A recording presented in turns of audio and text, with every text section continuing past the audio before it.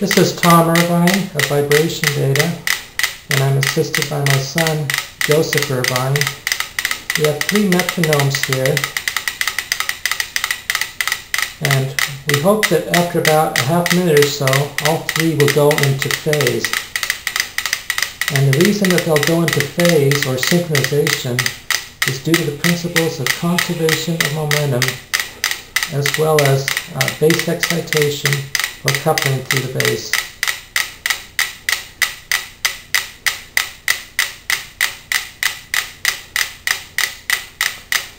The experiment has actually worked very well.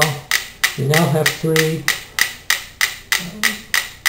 metronome pendulums vibrating in phase. They're synchronized. And we thank you for watching this video.